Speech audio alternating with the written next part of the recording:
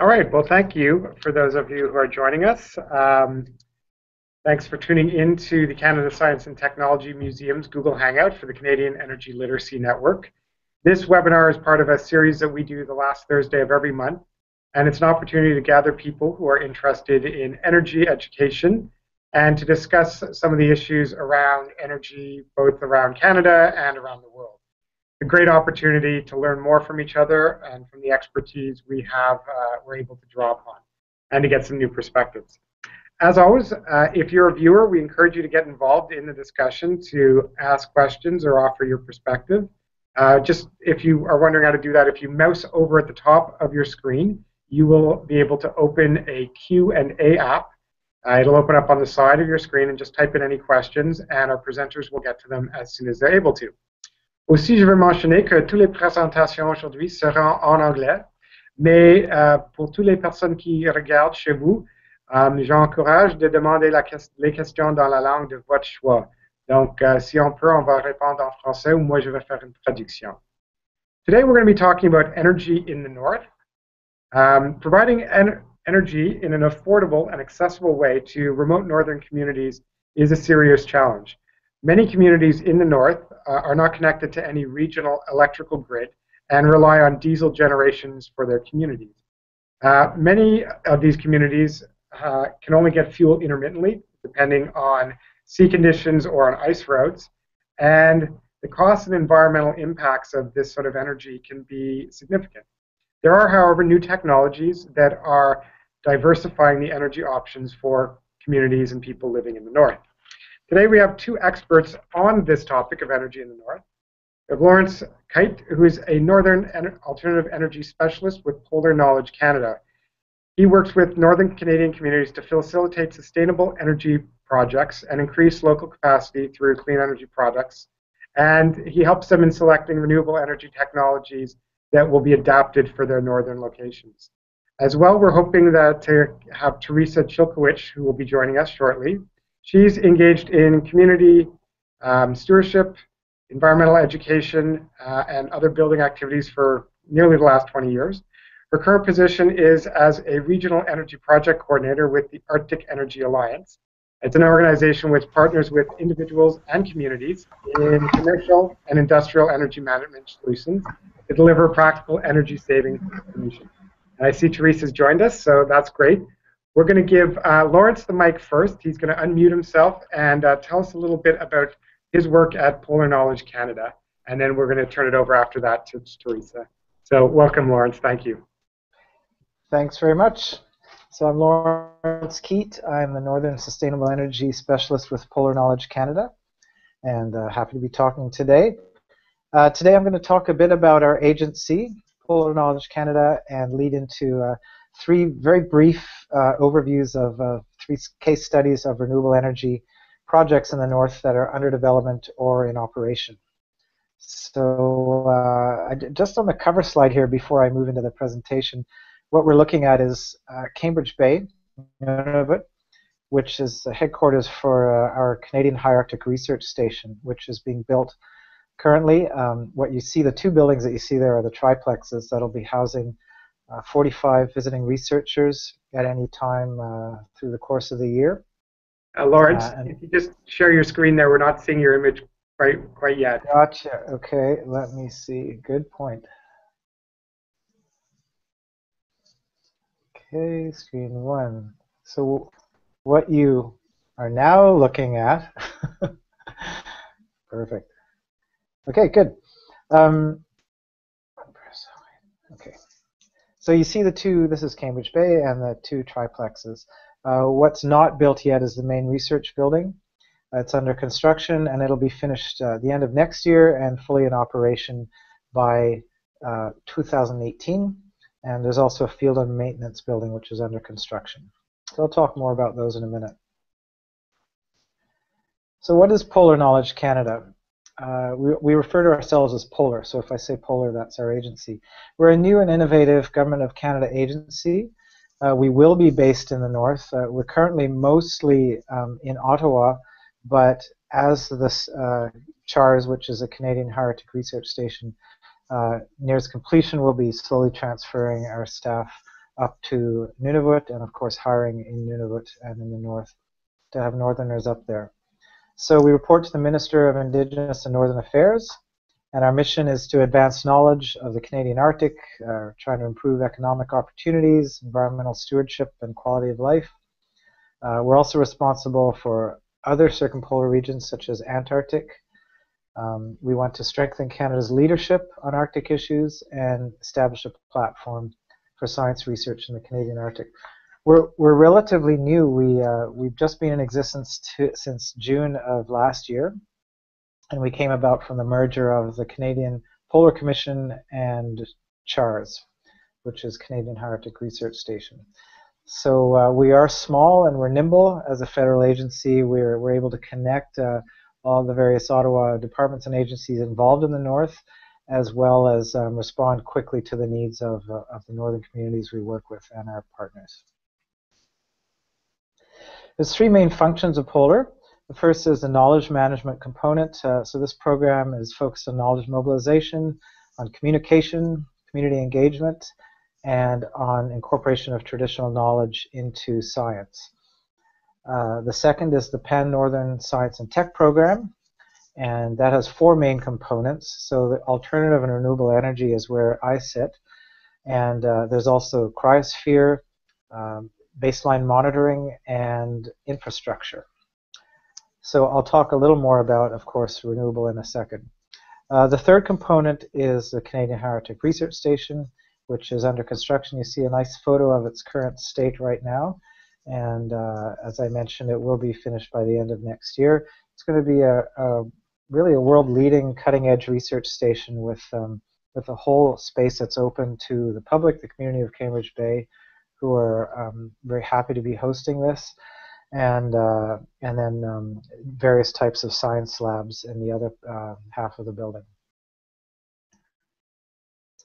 Here's a little blow-up of the campus. On the left, you see the main research building and the maintenance building and the triplexes. Upper right is a triplex, and lower right is the campus location within the community. So moving into the case studies, we have our scope really with our energy projects is the three territories in the north. So from west to east, Yukon, Northwest Territories, and of which Nunavut is a part in the orange.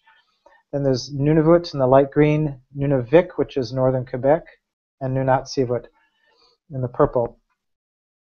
So we have project interests throughout this region, as well as as well as in Cambridge Bay.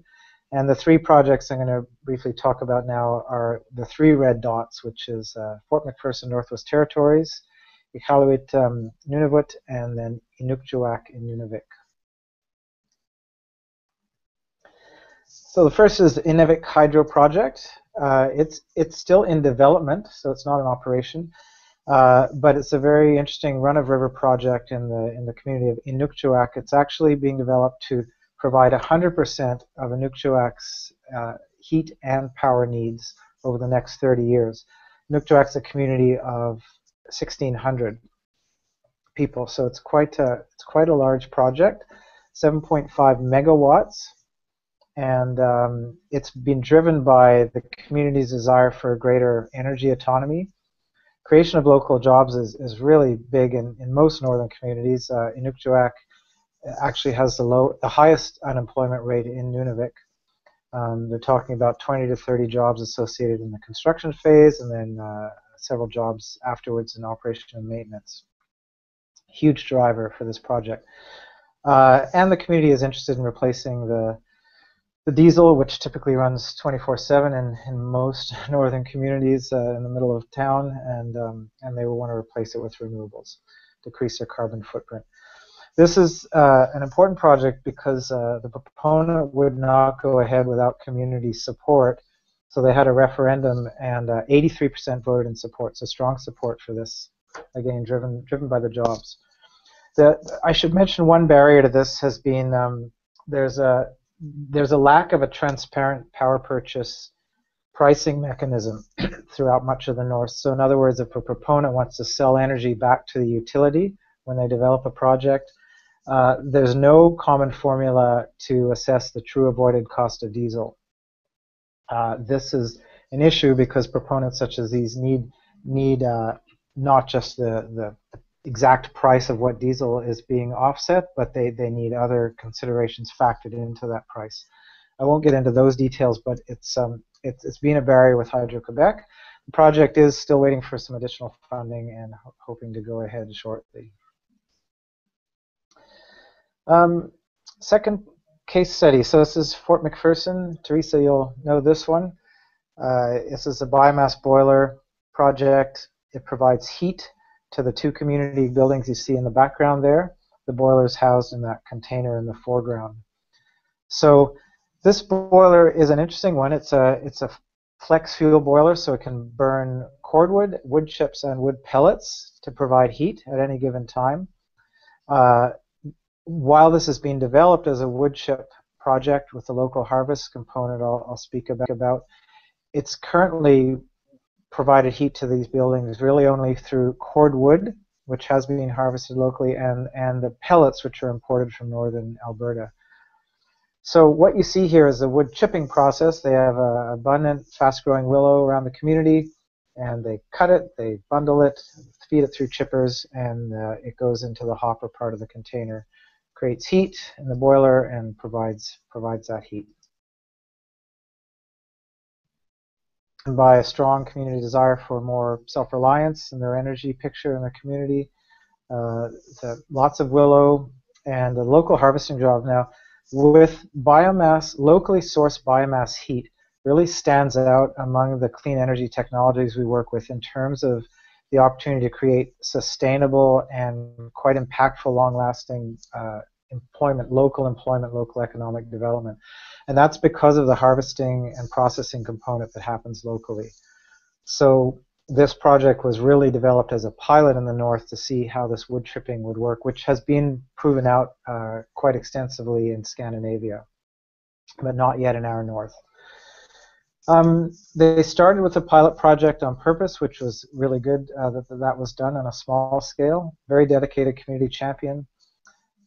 Flexible harvesting work aligned with traditional hunting and fishing requirements during the year. And the willow harvest was seen to align with the Gwich'in traditional practice of harvesting wood. Where the project has run into challenges is, well, for example, the dedicated community champion, there was one, and that one person recently left town. And there's been a real learning curve around the whole forest management part of the wood chipping as well. So currently, we're working on keeping the pellet fuel heat going for this one, and then hoping to move back into the wood chip heat once some of the kinks get ironed out. Arctic Energy Alliance, by the way, has been a huge part of that project's success in their support. So the last one is a Iqaluit pilot project. This is an energy management, energy efficiency plan. In Nunavut, there's $120 million spent a year just to heat and power the buildings, and most of that is the public buildings. So this is a huge project to slowly move throughout Nunavut to retrofit all of the public buildings with energy efficiency retrofits. You can see some of them here, insulation, control systems. They even had solar, hot water and solar air in a few buildings. Program seen as a great success. The 1.7 million in savings and lots of greenhouse gas reduction. And they are currently expanding it to the Kivalliq region, the 89 buildings, government buildings in that region. So one thing that made this one very successful, or even enable it to happen, period, was an innovative financing mechanism based after the Federal Buildings Initiative, whereby a third-party financer can come in and dump a whole bunch of money into Nunavut for these retrofits, but get paid back with guaranteed savings from the retrofits over the course of 10 years. So what that allows is a region like this with very tight energy budgets to bring lots of money into the region, and in 10 years, once this is paid off, which is done through the retrofits, through the guaranteed savings, the the government is left, the region is left with a whole suite of buildings that are approximately 20% more energy efficient than they were. So I'll leave you with this list, which I won't go through, but just to let you know, I've spoken about efficiency and run-of-river biomass, but there's all sorts of other northern sustainable energy technologies that we're involved with at Polar, and that the Arctic Energy Alliance and other northern players are involved with developing and operating, implementing in the north. These two pictures, the upper one is a huge turbine generating clean power in the Raglan mine, which is in northern Quebec, offsetting diesel there. And the lower one is at Patterson Lake, Northwest Territories, which is a Northwest Tel remote site solar photovoltaic diesel hybrid system. So lots of applications we're involved with, and I'd be delighted to, if you want to continue to interact with Polar, we have a website and app and Twitter, Facebook, Instagram. Really, one of our means of communicating with the communities most successfully is through the community Facebook pages. So we're trying to be active there. These are all available in French, and I'm happy to provide the French information as well. And this is my business contact information, and I'd be delighted to correspond or take any questions after the presentations. Thanks very much. Thanks, Lawrence. That's great. So if you want to take that off screen share so that we can, if there's any questions, we'll be able to see you. And I'm going to turn it over right now to Teresa. Teresa joins us from the Arctic Energy Alliance. And Teresa kind of got called in at the last moment to put this together. So thanks, Teresa. Really appreciate you being able to make it today, and tell us about the work that you and the other folks at the Arctic Energy Alliance are up to. So I'll turn it over to you. Okay, so you can probably hear me now. Do I need to do anything else for the screen? Nope, you're great. We can hear you. We can see you. Okay, excellent. I see Lawrence. All right, I see. I just click on the different things. Okay, excellent. Well, thank you very much. As Jason had alluded, I am stepping in. Our executive director was going to offer this presentation, and ironically, I was the one that actually has been originally in contact with Jason and Jonathan with the Let's Talk Energy crew, becoming aware of this possibility. So it's come full circle and back to me. So interestingly, there's some lovely little connections and tie-ins, as Lawrence already made a connection to with Arctic Energy Alliance and what Polar Knowledge Canada is up to with that Fort McPherson project as well. I believe Lawrence has some amazing connections that through our office, he was involved in the early stages of that Fort McPherson project by way of connecting with some of my colleagues here at our Yellowknife office. So I think it's just a wonderful weaving of this web of our professional circles and our passion circles that has us all connecting in some really good ways. So I guess, do I need to do something to get the presentation up, or we just call for it when we want, Jason? Yeah, if you go to the left side of your screen, there is a small green box with a white arrow in it. Yep. When you're ready, just click that, and you will begin sharing with the rest of the viewers. And then I'll be sharing what is on my screen then? That's correct, yeah. Awesome, and then I'll just flip it to the other tab that I have it on. Okay, great. So I'll do that. I'll get that up here, hopefully like that, and like that. Does that work? And there, like that. There, that's about as high-tech as I can get for everybody. Okay, good. All right, so yes, I'm here with the Arctic Energy Alliance, and the Arctic Energy Alliance, we've been able to offer quite a wide variety of support and options for communities throughout the NWT and beyond. And as you'll see with our mission, promoting and facilitating the adoption of efficient and renewable energy practices by all members of the NWT society. And we're doing that in our capacity as a not-for-profit organization, non-governmental organization that was set up in 1997. And this is where I'm sitting right here in behind those little posters. Yep. So I'm just going to break in. We're not actually seeing what you have on your screen. I don't know if you have two screens growing. You might need to flip between the two. Oh, okay. Thank you for letting me know. Let me see. Before you get too far into this. Thank you. Let me see. Maybe I have to drag it over to the laptop they have here. Can you see something now? Try turning it screen share off and on again now that it's on the new screen. Okay. Let me see what I can do there.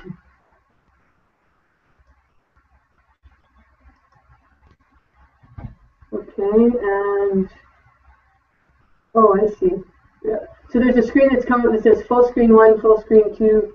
So I click on the one that I want it to be then. Okay. Are you seeing a blue screen or the? Wow. Can you see something now? I can't hear you. We see a blue screen right now, so I think that might be it. Okay, and this one here then? Yeah. Okay, sorry about that. Oh, no, there we go, perfect. Okay, excellent. And I'll back it up to where it needs to be. There, that's the beginning. Okay, sorry about that.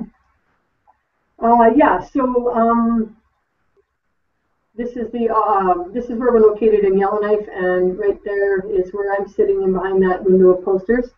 And sorry I didn't have anything more exciting to have in behind me for you to look at, but you're looking at the presentation now, so that's fine.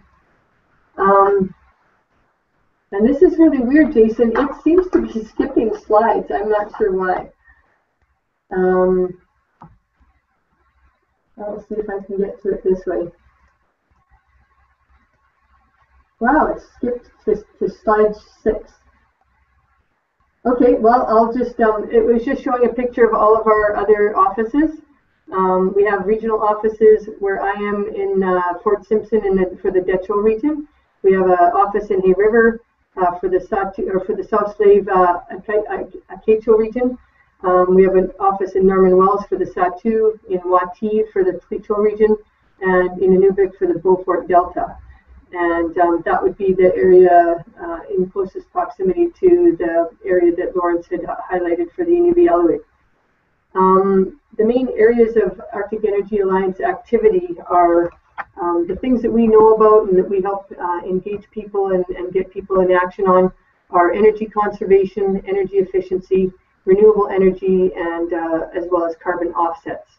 The various groups of folks that we work with are everything from individuals and businesses, institutions, communities, and the various governments, First Nations, Métis, Inuvialuit, and any and all of those local governments. Sorry that I don't have these slides showing up. Just the next one is just the title slide about project management Northern style. And so in the context of that, I'll just give a little overview of some of the main ways that we're able to work with the communities to help them undertake these energy management projects, either more fully on their own or with a greater amount of connection through Arctic Energy Alliance. So we're able to help them make sense of data such as this for space heating, electricity, and fuel use. And this is just a comparison showing in the darker blue Edmonton numbers of dollars per liter of oil equivalent. And Yellowknife is the dark blue, and then Sax Harbor is the light blue. So there's a significant jump when you get into the Yellowknife context from down south, and then even further, a greater jump when you get into the higher Arctic. The what of what Arctic Energy Alliance is doing is what it takes to get it done, and looking at long time horizons and taking small steps. And then, although each job or contract has a hard goal, we're trying to weave in as many soft goals as possible and increase the value added. So I'm trusting that everybody's seeing these slides now. The what of our approach, we're trying to partner and collaborate as much as possible, building capacity along the way, training as part of many of our projects, and liaising and being agents within the communities that we're working. our approach to partnering, we're very much aware that real partnerships require real involvement, not just optics. So funds, in-kind contributions, local knowledge, materials, equipment, translation, all of those factor in in varying degrees. There's really no silent partners. We're trying to engage people and maintain people as active partners as much as possible. For communications, we can help interpret and present technical information accurately in plain language, and I can truly attest to that. The technical folks, such as the ones that Lawrence got familiar with when he was coming in and out of our Yellowknife office here, I think our staff is now about 22 people, and 5 of which of us are out in the regional offices, and the rest are, some about 5 or 6 providing various admin and executive director, finance kind of functions.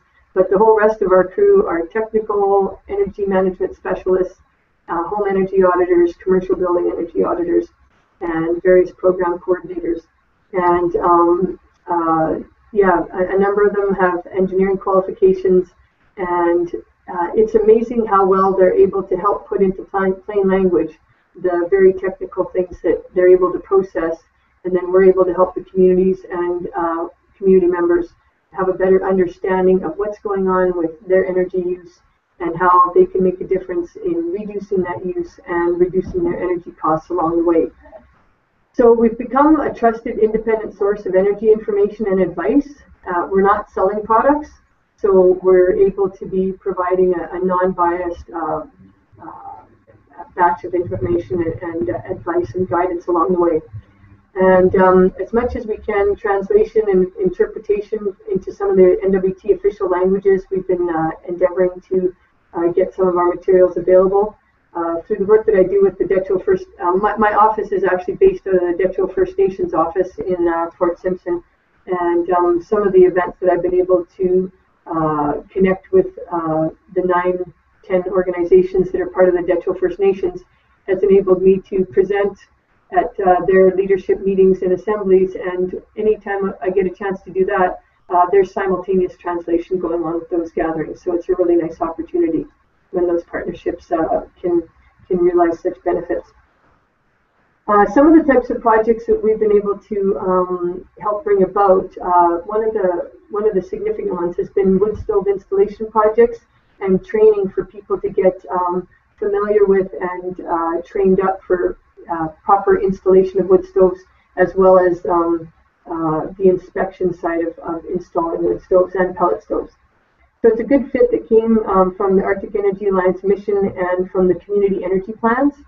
The wood stove projects basically are to help get much more efficient wood stoves into people's homes instead of the older, less efficient, more polluting, more energy intensive wood stoves. So this is going to help reduce costs and reduce pollution, enhancing local economy and building capacity through these training opportunities, and providing familiar equipment in the form of a wood stove, but new technology and rules as it relates to their installation. And on the pellet stove side of things, definitely new equipment that people are getting more familiar with. The WET barrier, WET stands for Wood Energy Technology Transfer, and it's what's required for anybody that would be having a wood stove or a pellet stove installed, but it's quite a barrier because there's quite a lot involved with getting that actual certification, and there's new insurance regulations that are requiring the WET inspected installs. So what we've been able to do is provide training opportunities in most of the regions now, at least once, if not twice or 3 times, and providing, getting the WET instructor up here and doing the detailed 4 or 5 day classroom instruction, and then tagging on anywhere from 2 to 4 days of hands-on instructional time of doing installs. And so this is an example of one of the chimneys that's getting installed on a new wood stove install that happened out my way in Fort Simpson about 3 years ago. And the fellow on the left was one of our coordinators out of our Nuvik office at the time, and the fellow on the right came down for the training from, I believe, Betchoko, which is just south of Yellowknife. We even had a building inspector come from the city of Yellowknife for that training down in Fort Simpson, showing that there's definitely interest for people to get in on that when it was at least local to the NWT, so they wouldn't have to fly so far down. So on a final sum up, the key themes for us have really been focused around community engagement, collaboration and partnership, and training and capacity building. And it's really quite interesting. Oh, you know what? That's really funny. I think it hopped to one of my very last slides because I still have a few other things on my printout. So let me just back up quickly. The capacity building that we were able to do in 2012 as a result of these wood energy technology transfer training sessions and the wood stove installations ended up resulting in 17 wet compliant installs in Inuvik. Clavic installs were inspected by the wet instructor and the students. It allowed students to get the hands-on experience and get credits towards certification, and it resulted in compliant installs for insurance purposes. And one of the things that the insurance companies have been able to do is make an allowance that if we're at least getting people trained up and as students until they get their desired number of hours to actually be fully certified, the wet students can sign off as a wet student, and the insurance companies up here in the NWT are allowing that to be acceptable, so that at least that much is done as opposed to nothing being done and people not reporting it for the sake of their insurance. For 2013, we had the wet training I referred to in Fort Simpson as well as in Betchoko, which I guess Alfred had missed, so he got down to Simpson for that instead. Homeowners providing all the hardware in those instances, and through our rebate program they were able to tap into rebates, but they took care of the purchasing of the wood stoves and the ones that they wanted to have, and then as part of the training we ended up having the students and the instructional staff on hand to get all of those installations completed.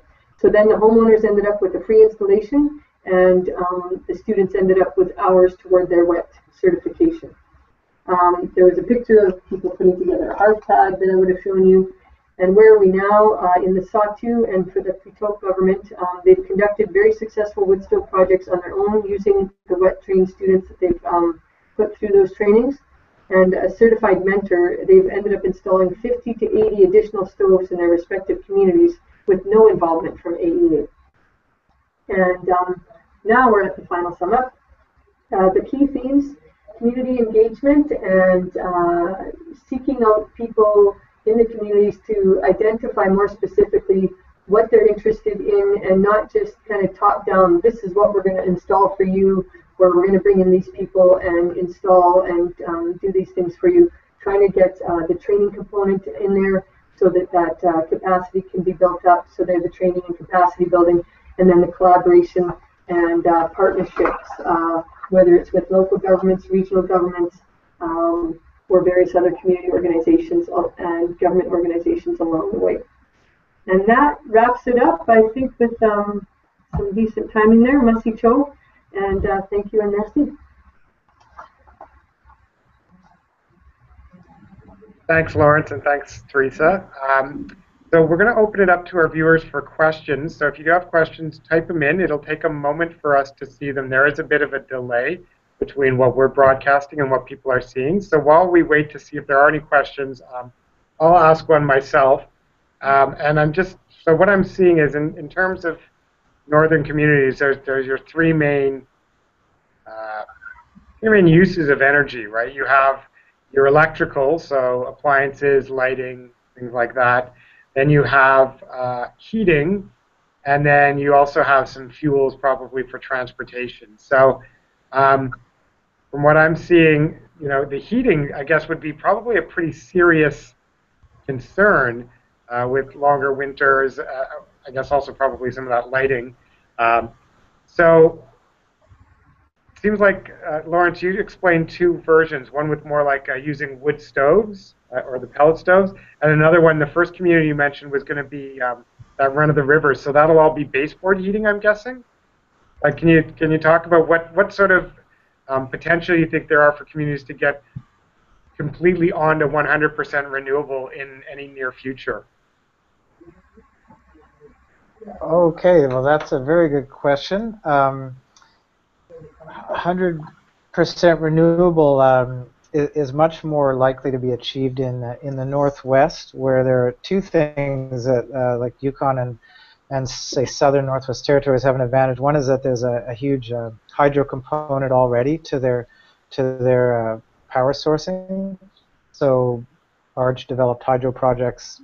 Oops, I'm getting a very funky screen. Okay, we're good. And second is that those two territories are below the tree line, so they can incorporate biomass into their energy stream. So yeah, the possibility exists for 100% renewable just based on that combination, hydro and biomass. Of course, we always talk about the power side of energy, which is electricity, and that's in terms of renewables. The most common contributors to that on the clean end are solar, photovoltaic, and wind in the north. Solar being well underway in development in the northwest and just taking root now on a few projects in Nunavut. Wind really being the two major mines, Diavik in Northwest Territories and Raglan in northern Quebec. Very little community wind in northern Canada, except Alaska has developed that well.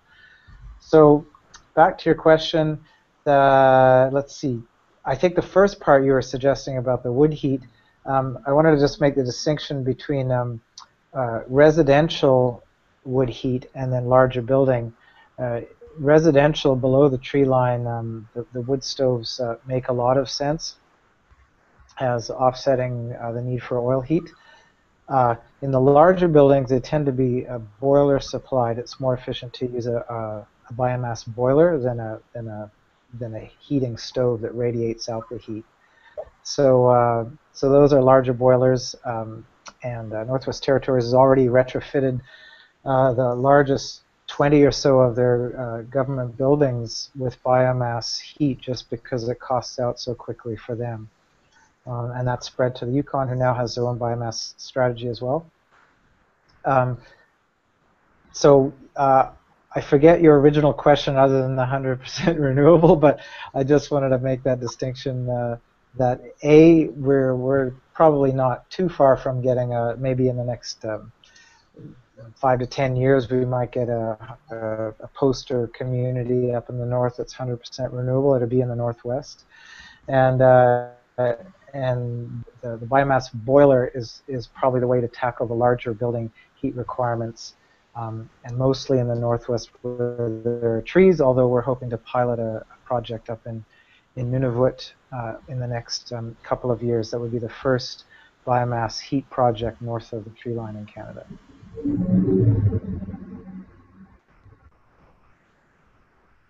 Did that answer your question? It did, thank you. Yeah, I guess what I'm hearing though is that those transportation fuels for people's machinery and snowmobiles and stuff is still going to be provided with fossil fuels for the foreseeable future, which makes sense. I mean, that's kind of it's storable and easy to transport, and I'm not sure how some of those electric vehicles would respond to some of the long extreme colds. I'm hearing from Elizabeth that there are some questions. I'm not seeing any popping up in my view. So I'm going to close my question and answer app. Oh, I see them on my end. Okay, well, great. Why don't you start there, Lawrence, or Teresa? Feel free to answer those questions. I'm having difficulty seeing them. And Teresa, can you hear us and can you see the questions as well? I can now see the questions. I'm not sure why my video went away, but we can keep looking at you. That's fine. It just says you and this generic little person in there. So there's one question that says, "Are you a Crown corporation?" I'm assuming that's to you, Lawrence. We're Polar Knowledge Canada is officially called a departmental corporation within the federal service. So in probably common parlance, we're an agency. So we're a Northern Research Agency. We're not part of a department. We're similar to CanNor, Canadian Northern Development Agency, in that respect, where we report to, we have a president who reports to a board who then reports to Carolyn Bennett, who's the Minister of Indigenous Affairs. But so we're an agency. Okay, and I don't think the question was directed at me because of the Crown part of it, but the Arctic Energy Alliance is a nonprofit, non-governmental organization, but there is a very strong tie-in to the GNWT, the Government of the Northwest Territories, and up until last year, that tie was predominantly through the Environment and Natural Resources Department, and then for last year, that was the start of things transitioned over to the Public Works and Services Department, and I think my most simple way of explaining it is that any and all of the energy functions of the GNWT have now been funneled into this a certain component of or a certain segment of the Public Works Department. And so any funds that come our way, which is a big portion of how we exist, is these funds through the GNWT that are coming to us now through the Public Works. And I think there's some special term for the kind of connection we have to the GNWT, but I don't quite remember it off the top of my head.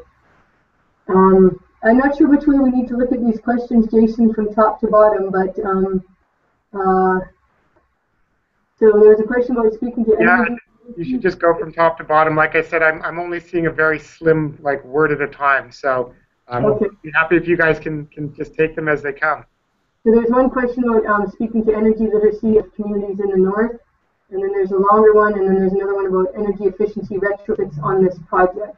Who is doing the energy efficiency? Oh, so Lawrence, the energy efficient retrofits on the economy project, that's the government doing those, is that correct?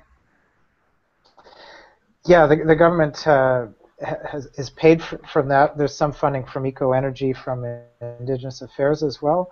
They contracted MCW Custom Energy Solutions to do the engineering and management of that project, and then also Arctic College partnered with Seneca College in Ontario, who has a building environmental systems course, and that was used to train through Arctic College, train locals that were interested in doing the retrofits themselves and also managing and operating those buildings. So I don't know if that specifically answers. I don't know the on-the-ground Iqaluit companies that were contracted by MCW, but it was MCW Custom Energy Solutions who were awarded the overarching contract. That's awesome. Okay, so then back up to the other one about energy literacy.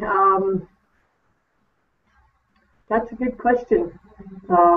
There's so many things at any one given time on people's plate that on many levels energy literacy really is at the tip of their tongues, but they don't know it because when there's talk of fewer resources and need for funding for doing whatever, when we're able to get communities on board for looking at where they're putting their heating and electricity dollars and water use and reducing that, and the ability for that to free up money to do other things, then those efficiencies that are gained can help address some of the things that are seemingly consuming more of their time than the lesser priority at the time on the energy front.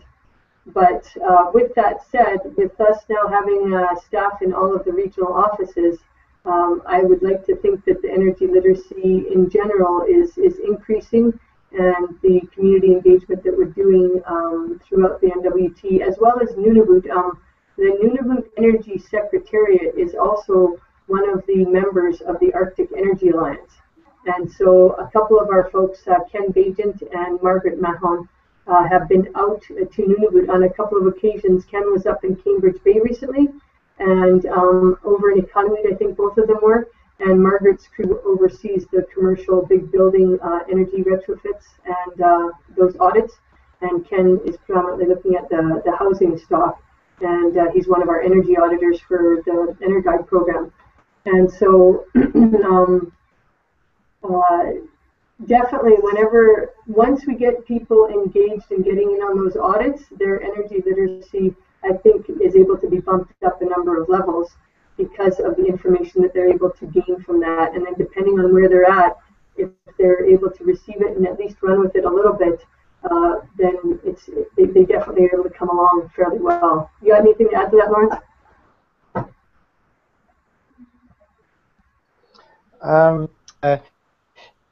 Just a couple of this is definitely an underdeveloped space in terms of clean energy potential in the north.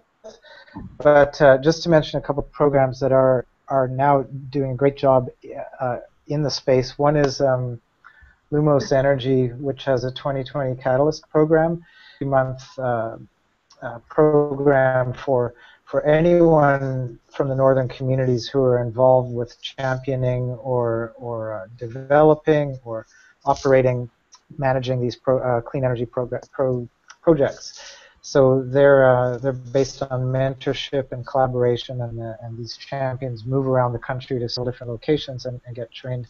So that's a fantastic program. The other one is Arctic Council has a program called ARENA, which is Arctic Remote Energy Networks Academy. And it's a similar model. It's based out of Alaska and Fairbanks, with connecting international energy champions in the north with mentorship, bring success stories, that sort of thing. And that's all meant to bring that capacity back into the communities and have it stay there, so and sustainably propagate from there. Okay. One of the other questions I see on here. Oh, Jason, you're back. Good. Yeah, I can kind of see just a sliver of one. It's related to climate change. So I wonder if you guys could address that. So you're understanding some of the critical energy and related issues that Indigenous Canadians are concerned about: costs, access, economic opportunities, climate change, and are renewables and electrification the way to go in the north? Go for it, Lawrence.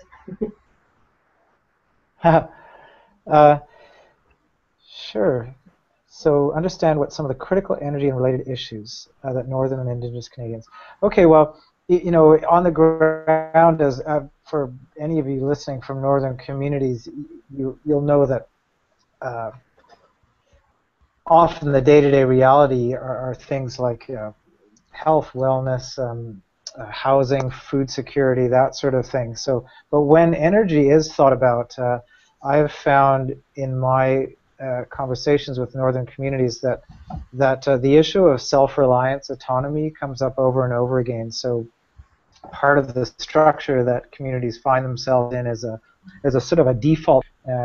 Indigenous people came in off the land through federal government initiatives that said, here's a community with here's low rental housing, and here are all the advantages of being in a community.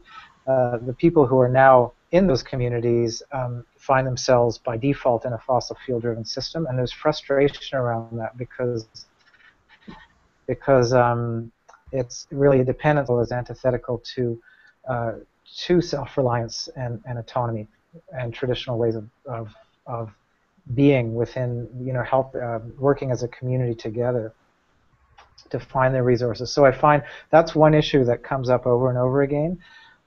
There's environmental concerns, of course, around climate change that's affecting especially the northern coastal communities, and environmental concerns around oil spill risk, and environmental concerns about the diesel gensets that are running 24/7 in the middle of a lot of the communities, local air pollution, local noise, melting your snow for drinking water that then tastes like fuel, that sort of thing. So there's a whole mix of things, and indirectly, a lot of northern communities suffer indirectly from the subsidization that's required from Ottawa to make fuel and power and heat affordable in northern communities. So a massive chunk of federal and then territorial transfer budgets go into paying for fossil fuel and subsidizing it to the detriment of health programs, housing programs, that sort of thing. So there's an indirect interest also in the north to start chipping away at those subsidies. And this isn't just government, this is the northern utilities as well, who all have a mandate to decrease dependence on imported fossil fuel. So I do believe, yes, at the end you ask, are renewables electrification the way to go in the north? Renewable and clean energy, it's a matter of time, but I think it's huge importance for our northern communities, not only to follow our federal mandate now to decrease dependence on diesel and diesel consumption, but for the way of life and autonomy, self-reliance, and environmental benefit in the communities, and keeping the energy dollars local rather than spending them in a once-a-year shipment that flows south. Teresa, anything to add to that? Yeah, and I just realized I found where the button was for the video, so you might be able to see me now. I think a couple main things on this are as much as, yes, there are reasons and rationales for pursuing renewables and clean energy options for the north, the big important thing, and we keep trying to bring everybody back to this, and if I would have been thinking of, if this would have been in my office, I would have had my big poster board behind me, and one of the little pictures on it is with this energy pyramid. And so this idea of an energy pyramid and the bottom of the pyramid being the biggest thing that we need to tackle the most, which is the energy conservation. So it was great to hear Lawrence talking about those energy-saving retrofits in economy. So getting an understanding of where you're at and what your energy usage is, and reducing that as much as possible, even if it's just turning things off, having power bars in place, you name it, but on a bigger scale too, with how we're powering buildings and how we're heating things and whatnot. And then once you get a good solid grasp of that energy conservation, and along the way, you need to be working at the next level, which is the energy efficiency. So that's all of the Energy Star appliances, that's the programmable thermostats, any of the timer controls, the boiler controls. So when I've hopped around with Margaret and Leanne and a few others, when they're doing these big commercial audits, whatever a MarTech boiler controller is really important. And the more that we can get people that are operating these big buildings around the NWT and the north, the more that's going to be helpful. So being able to control what those units are doing and when they're calling for heat, what they're doing in relation to outside temperatures, etc. And so getting that energy conservation, the energy efficiency, and then you've reduced your loads and your demands, and so then your renewable energy at the top of the pyramid then is the thing that can be more properly sized because you've reduced your loads and your demands, and then you're able to more wisely use what still is fairly expensive renewable and clean energy technologies. And I'm glad to see that you're talking about renewable technologies more so than clean, because there's all these misconstrued things about what's really clean when it's just kind of being given a moniker of clean. But overall, I mean, it didn't get discussed on this because, well, just we only have so much time. But there's a really interesting example of a newer project that's come about in the NWT up in Colville Lake. And the Power Corp, the Northwest Territories Power Corp, has embarked on a hybrid system of a whole swath of solar, and I think it's like 23 or 39 kilowatts. And I don't have these numbers memorized, and a gigantic battery bank. And so the plan and the intention, and actually I think World Wildlife Fund or Greenpeace has that project highlighted as one of the projects that they've highlighted in a case study, and the Pembina Institute as well. And of course information can be found out about that on the NTPC website. But I believe that the understanding is that for the course of the summer, the community will very likely be able to be off of its generators for big chunks of time, if not 24 hours and days, depending on what's going on in the community and solar days being good with clear skies and whatnot, and not smoking. The one thing that we are coming to know is that the big fires that have been happening, and unfortunately as significant as they've been over the last 3 years, it sounds like there's still going to be very strong fire seasons ahead, and the smoke does impact the solar production. And so when we might be expecting that, got all this daylight time and whatnot, if there's forest fires in the area, that's going to negate it for some time as well. So yes, the energy pyramid, we need to keep underscoring that energy conservation and the energy efficiency well ahead of the renewables, and we really need to underscore that with any of the decision makers at all levels, from local governments through to federal and international and whatnot, because we keep adding more people, we keep adding expectations of being able to do all these things with our gadgets and our computers. But great, we're doing the Google Hangout, not using airports and airplanes to get us all in the same place. But the more that people think, solar, or look at this new technology, great, this is wonderful, this is sexy, let's go for it. But if we're not doing anything to address reducing our loads and how we're attacking things and how we're approaching our living, we really need to be much more fully adopting DENE principles and sustainability principles into our daily lives, and then integrate the renewables into that. Oh, and somebody says they think it's about 130 kilowatts for the Colville Lake and a 200 kilowatt battery storage. Awesome. Thank you, Aaron Stewart. Thanks, Aaron. Yeah, great. That's a unique project, Colville Lake, in that mostly the solar penetration is sized to be 20% or less in a community because it's a noisy signal and there's complications of having it higher than that. But Colville Lake has gone for quite a high penetration, and as Teresa said, it does. In the summer, they're fully on solar.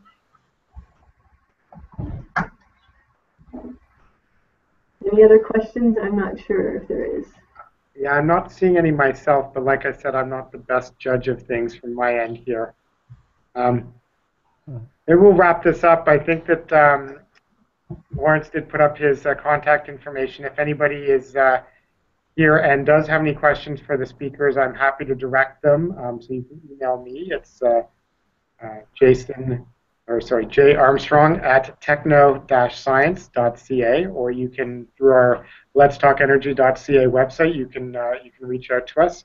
Of course, you can also always find us on Facebook. We have a web page there, and also on Twitter. If you use the handle @entertweets, you will reach us. And I wanted to take some time just to thank both of our speakers, Lawrence and Teresa. And Teresa, like I said, coming in at the last moment. It's great to hear your expertise. This is something for those of us down in the southern part of the country. I think a lot of us don't even think about the reality of getting energy up into these more remote communities and the challenges that presents. So thanks for sharing your expertise. I wanted to also mention next month we're going to be working with a couple of people whose expertise is in natural gas, and we'll be talking about the role that natural gas can play as a transitional fuel and moving away from some coal generation in some of the provinces in the country. And also we wanted to look at some of the different innovations that's making gas extraction more environmentally friendly, and what the effects of the current low prices are on both producers and consumers. And the final thing I wanted to mention is for those of you who might be around Ottawa this summer, our initiative, the Let's Talk Energy initiative, is working with National Geographic, and we're producing a photo-based exhibit on the topic of climate change, the science of it, some of the effects, and also looking at some different technologies, innovations, behaviors that can help address the challenges presented by climate change. So we're going to be, it's an outdoor exhibit. It'll be at Lansdowne Park here in Ottawa. And after that, we're hoping to travel it to some of our museum and science center partners across the country. So you should be able to find more about that on our website in the coming weeks. We'll be installing it in 2 weeks, and then we'll have all the photos and kind of a virtual tour for those of you who want to check that out. So thanks everyone for joining us, and again, thank you to both of our presenters. Thank you, Jason. Thanks. All right, take care, everyone. Thanks very much. All right, thank you very much.